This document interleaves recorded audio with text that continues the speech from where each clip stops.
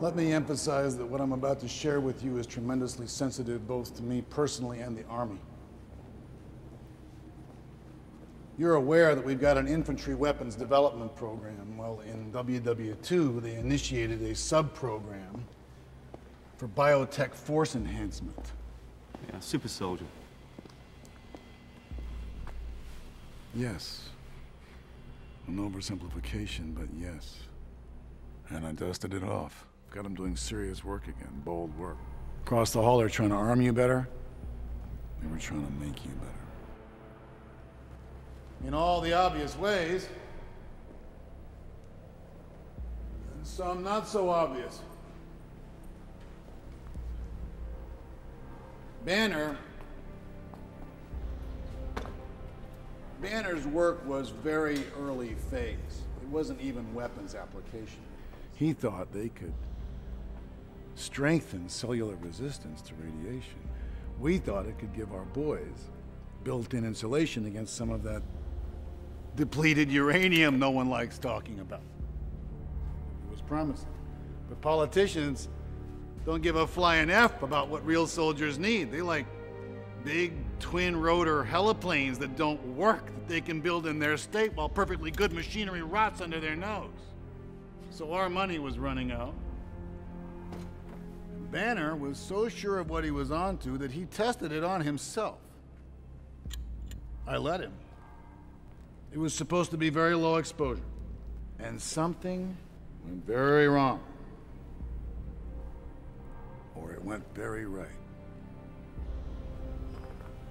I still don't know. So why do you run?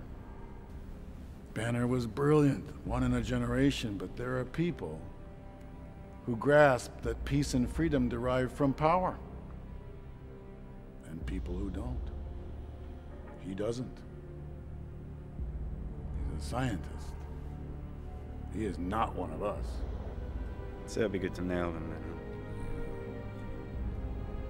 Why don't you just take the data to someone else? Because he is the data.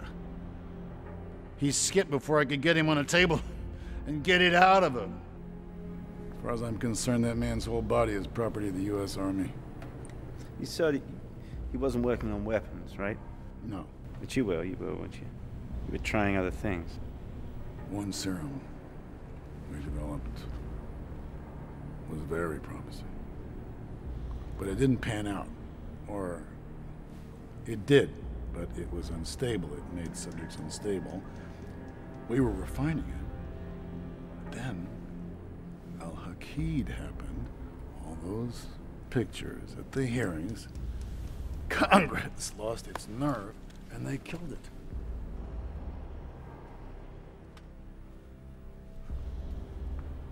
I have a real contempt for people like that.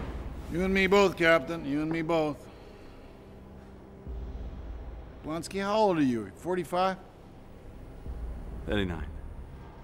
You know, when I came back from Vietnam, I was 27. I looked 45.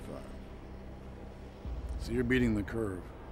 It takes a toll, doesn't it? Yes, it does. So get out of the trenches. You should be a colonel by now with your record. Nah, I'm a fighter. I'll be one for as long as I can. Yeah, if I could take what I know now, put it in the body I had 10 years ago, that would be someone I wouldn't want to fight. I could probably arrange something like that. You said they killed it. They killed the program. But you kept some of it, didn't you? Did you ever hear about saving something for a rainy day?